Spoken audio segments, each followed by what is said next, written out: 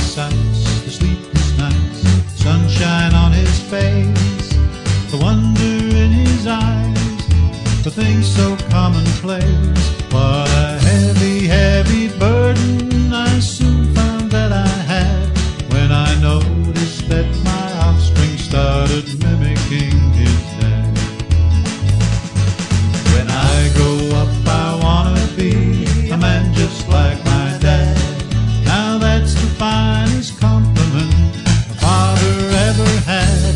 It's so easy to forget our responsibility to be the kind of people that we want our kids to be. So every time you hear that dreaded question, Daddy, why? Just remember he believes in every word of your reply. When my boy began to speak, I soon began to see the path his mind would follow was mainly down to me. My answers had to be the truth, not just make-believe. I didn't want my growing son to think I would deceive. So bringing up this boy of mine has made me watch my ways, and his pride won't be misplaced when he so often says, when I grow up I wanna be a man just like my dad. Now that's the finest compliment father ever had. It's so easy to forget our responsibility to be the kind of people that we want our kids to be. So every time you hear that dreaded question, Daddy, why? Just remember he believes in every word of your reply.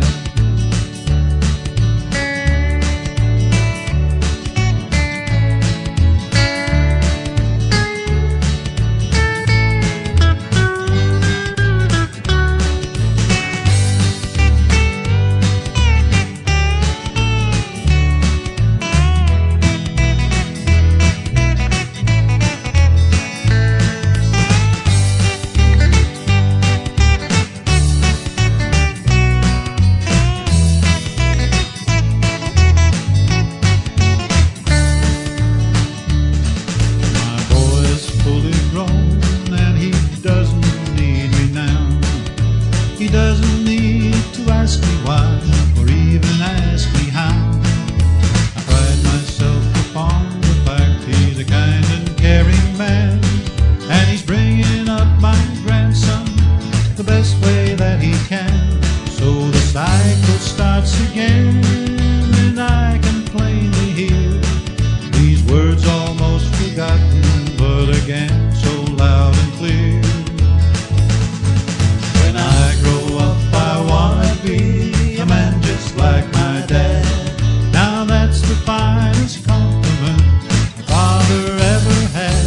It's so easy to forget our responsibility to be the kind of people that we want our kids to be. So every time you hear that dreaded question, Daddy, why? Just remember he believes in every word of your reply. It's sure the finest compliment